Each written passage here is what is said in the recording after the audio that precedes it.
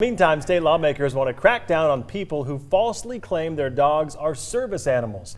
The state House bill deals with the misrepresentation of those animals. The bill calls for a $250 fine for people caught breaking the rules. Well, speaking of animals, this emotional support peacock ruffled some feathers at a New Jersey airport over the weekend. His owner bought him his own seat, but he was denied access to a United Airlines flight. In light of this event, KREM 2's Amanda Rowley looked into what unusual emotional support animals have passed through the Spokane International Airport. She also looked into the guidelines.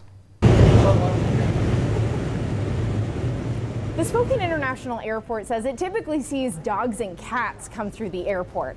But, you know, it doesn't make the rules on what pets can or can't board a plane. It's actually the airlines.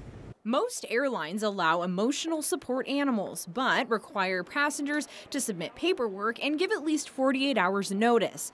But not all emotional support animals fit their criteria. There are several animals airlines won't allow on the plane due to safety or public health concerns.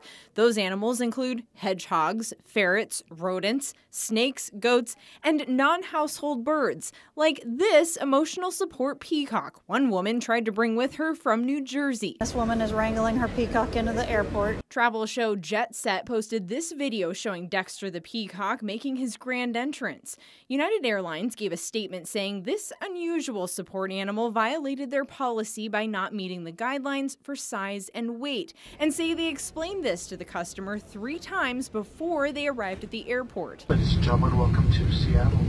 In 2016, you might remember Jody Smalley, who boarded a plane from Seattle to San Francisco with her emotional support turkey named Easter.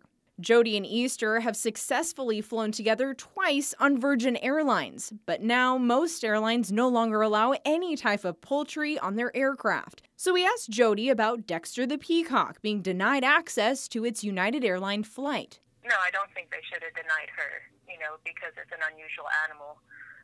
The fact that its size, like the tail, once again, could be just kind of in everybody else's space.